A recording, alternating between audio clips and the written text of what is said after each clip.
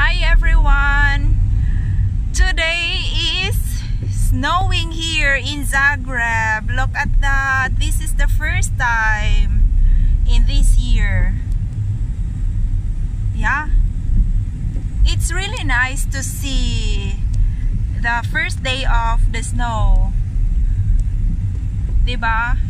Kasi ano siya, parang hindi pa siya wala pa siyang halong tubig. Diba? Murag sa tuwa gali lamaw, dili pa siya lamaw. In Croatian we call it bluzga. Bluzga? Bluzga. So bluzga, lamaw, lapok, pasak. So dili pa siya. Diba? Oh my goodness. Nagwa-white na siya. Yung background to. So still forcing. Oh my gosh. Slowly. Why you need to drive so fast?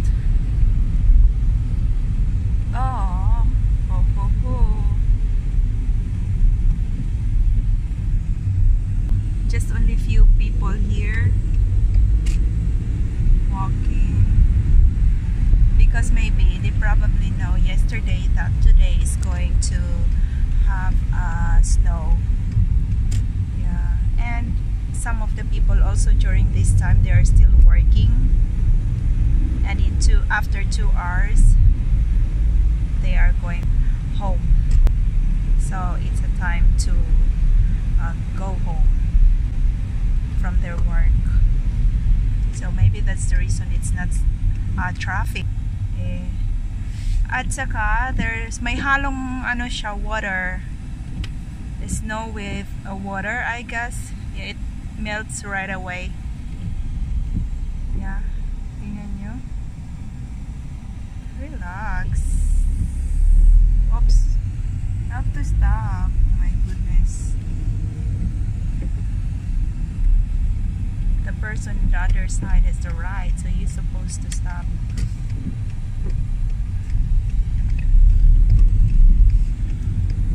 This is Zagreb, the capital city of Croatia. We are in the capital city of Croatia. We are here now in the town. Ito yung town nila. Ito yung malaking parking dito sa Zagreb. Big and spacious parking lot here. If you are going to the town, so you can park here. And it's not expensive also for the parking per hour. It costs only I guess 5 kunas. Tingnan nyo, wala na siyang dahon yung mga trees. Patay na. Ay, parang nalalagas na. Diba? Huwag lang patay. Yung ano na siya, na nalalagas na. Ang ganda tingnan, diba? No, nakikita ko lang to sa film, mga movies. But now, makikita na in actual. Parang ano siya tingnan. Neat. Pero ano, medyo madumi, 'di ba? Kasi mabasa yung ano, lalo pa ano siya, this time may snow with water. We are now here in Ilica, the longest street in Zagreb. Ilica, papuntang bahay namin. Pakaliwa at pakanan at saka pakaliwa na naman. Yun. So karamihan ng mga tao dito nakasuot ng itim pag winter kasi very practical to use. mga jacket nila, mga coat nila, winter, sinusuot nila. Oo. At ako din, kami din lahat, minsan. Kasi para hindi masyado siya madumihan.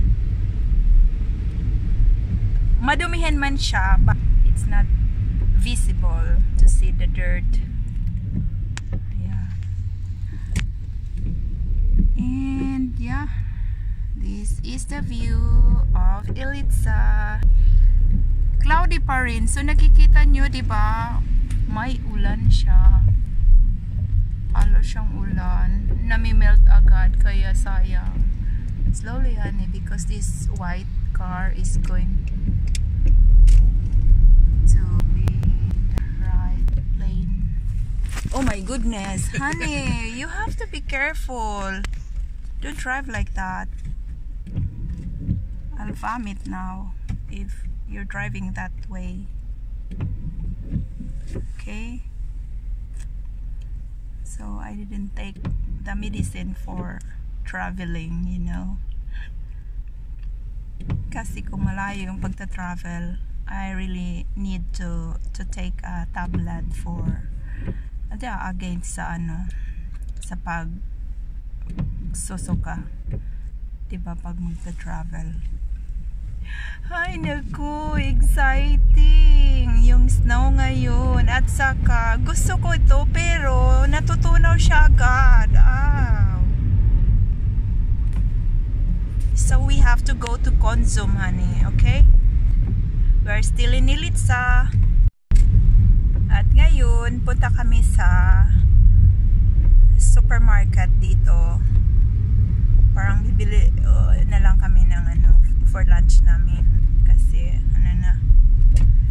medyo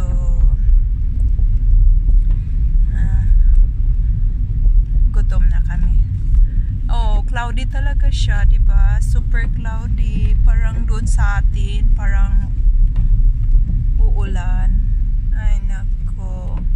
Meron pa siyang mga snow. Hindi pa masyado siya natutunan. It's just started to snow. Few minutes on or even not an hour. Yeah, but you can see just only not too thick snow as of now on the ground. Kaya yeah, but kaya nami-melt agad siya. Ano ba yan? Anyway, we are now in Consum. This is the biggest supermarket here in Croatia. Let's go. It's open already. Yeah.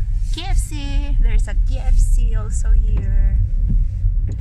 Consum. Yeah, Consum. This is the biggest supermarket, and if you're gonna buy, you can buy all you want, all you need. Yeah. Lahat-lahat. And Consum has so many branches in Croatia, not just only in Zagreb.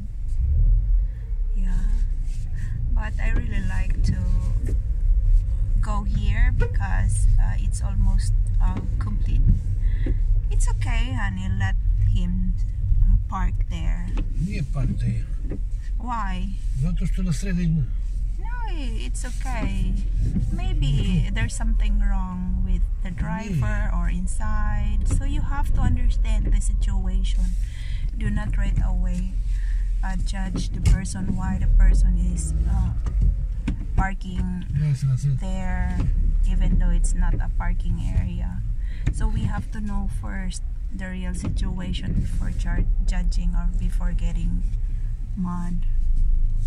Because maybe he's disabled or maybe he's hungry. We don't know. Okay? Yeah. So by understanding someone's situation, yeah, it means that we're promoting love. We can go there, we can park here. Okay? You can go directly, so it's easier for you to go out later. Okay guys, we are now in Super Consum. So bye for now and have a good day everyone. Ingat po kayo at ingat po tayong lahat.